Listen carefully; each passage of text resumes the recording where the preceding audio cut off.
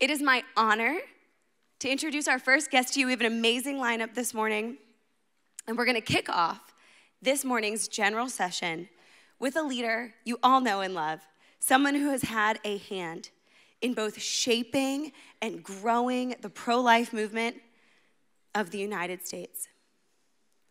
Kristan Hawkins is the president of Students for Life of America and Students for Life Action.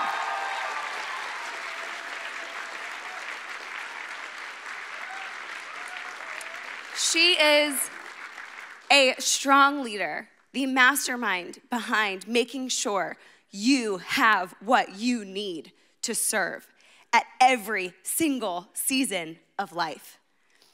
She has created a country now with ground game in every single state of our nation. Please join me in welcoming Kristan Hawkins. Go.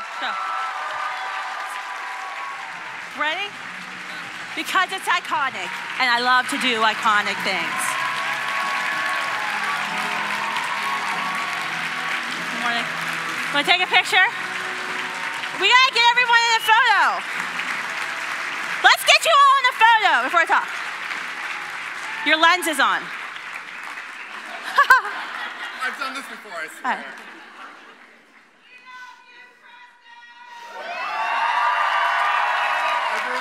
All right, just come on, Kevin. All right, you all needed to be in that photo. I don't like all the photos of me. Hey, Pro-Life Gen. How does it feel to know that you, this generation, will be the ones to end the violence of abortion, empowering mamas, saving babies from the pain and exploitation of the abortion industry? How does that feel? It's pretty damn awesome. This morning, I'm so deeply honored to be standing beside you, watching you change minds about abortion, serve mothers, save babies, pressure our elected officials, Democrats and the bad Republicans, transform your campuses and your communities. It continues to be the greatest honor of my life after becoming a mother. Your conviction, your stories that you share with me, and yes, your social media posts, did you see me doing a TikTok just there, about the victories you have achieved this year, they constantly remind me that God has a plan for every one of us, and it's far greater than we can even imagine. You know, growing up, I only met my paternal grandfather once when I was 4 or 5. I remember I kept a little sticker of the cat in Alice in Wonderland that he sent me one year for a birthday card in my special little chest as a child. A couple years ago, that man died. There wasn't a funeral held to honor his life, which left so many scars on my father. But I remember thinking at the time how odd that despite the bad things that man had done in his life, good would prevail with his last name, Mercer. As I would carry it on in my life and the lives of my children and his great-grandchildren that he never knew their names or even met. But I didn't even expect the additional bonus plans that God had made. You see, yesterday evening, while I was trying to make a quick exit to my hotel room after a cold and long day, you might know something about that, a beautiful young girl came running towards me. And I thought she likely just wanted to say hello or grab a quick picture for the gram. But no, Rebecca had something she had to say to me and someone to show to me.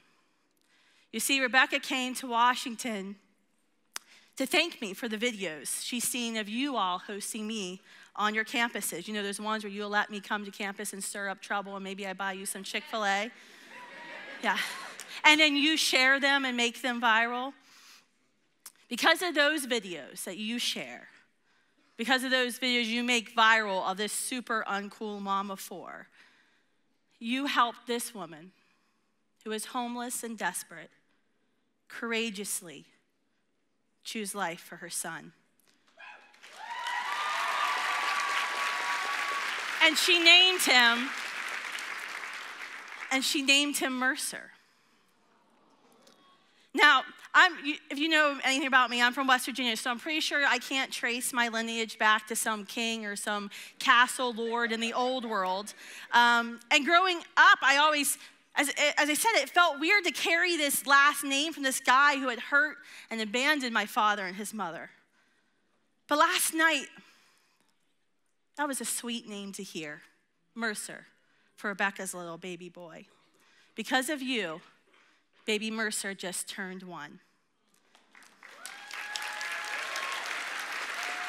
And my grandfather, a broken man, who created my dad, a great man, who then created me with a little help from my mom, now has a legacy that goes further than me and my sister and our children, but now extends further down the south to Alabama, to baby Mercer, and the good he will do in our world.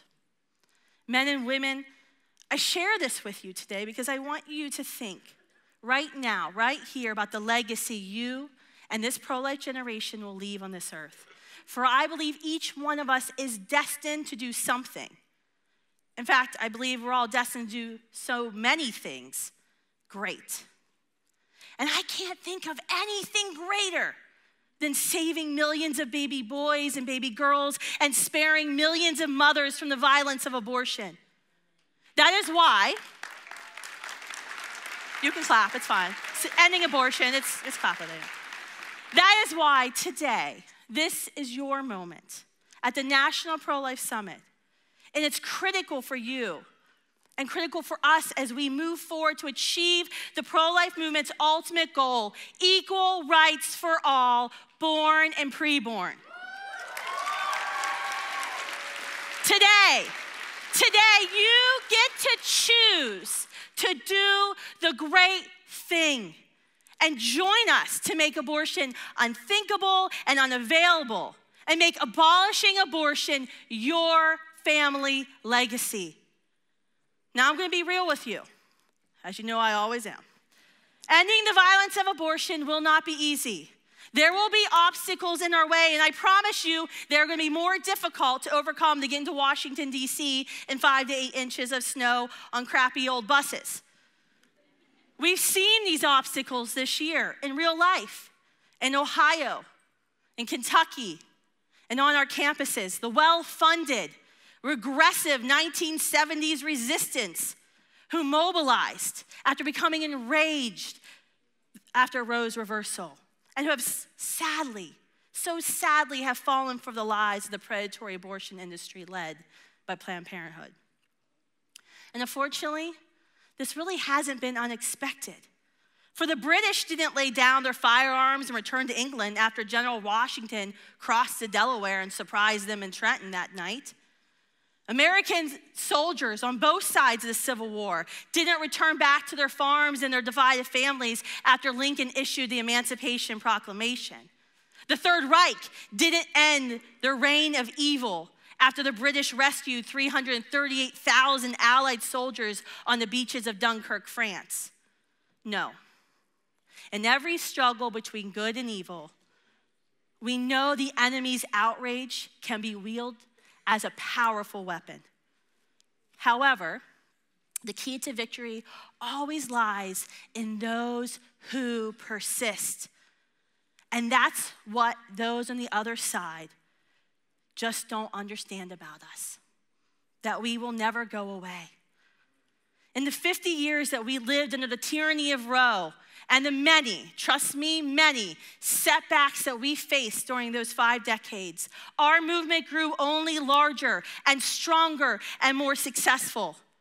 We're like the Continental Army, who challenged the greatest army on earth without the resources and never relented. The strategy of General Nathaniel Greene, who was there that night with Washington when they crossed the Delaware. He said his strategy was this: we fight, get beat, rise, and we fight again. And it worked until the enemy was out of supplies in Yorktown and surrounded. And now, here in 2024, in this post-Roe era, we resolve to do the same.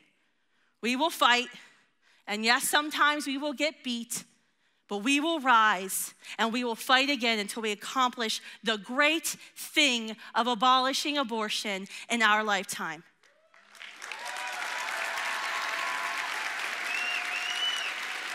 That's why today, I'm honored to announce to you that our teams at Students for Life of America, Students for Life Action, the Campaign for Abortion-Free Cities, Standing With You, the Dimitri Institute for Pro-Life Advancement, No, I Don't Sleep, have organized under one banner, the pro-life generation.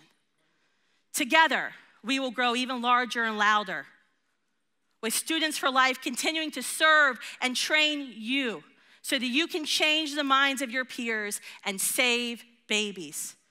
With Standing With You, we will continue to help you change policies on your campus so no woman ever again feels like she has to choose abortion. With Students for Life Action, we will hold our elected leaders, Republicans and Democrats, accountable to their constituents and do the hard thing, not the easy things, to end the violence of abortion. With the Institute for Pro-Life Advancement, we will expand the efforts to halt chemical abortions, the leading cause of infant death in America, by fighting our state capitals, here on Capitol Hill, every computer, on every campus, in front of every CVS, Walgreens, and Rite Aid. With the Campaign for Abortion-Free Cities, we will mobilize graduated Students for Life alumni and pro-lifers of all ages. We don't discriminate here in the pro-life movement, that's them. We go door to door, educating our neighbors, promoting pregnancy resource centers, and teaching our movement how to defend against radical pro-abortion ballot referendums. You are a student for life for maybe 8 years. If I'm lucky, I get you for that long. But you will be part of the pro-life generation forever. So today I want you to join me. Create your legacy and do the great thing. Right now, go to prolifegen.org and pursue your purpose in the pro-life movement. Then, use all your time today at the National Pro-Life Summit wisely, learning everything you can by the team of experts we've assembled for you. And tonight, when you leave here and get back on that bus, I'm sorry about that, commit to always persisting, always, for them, for Rebecca and baby Mercer.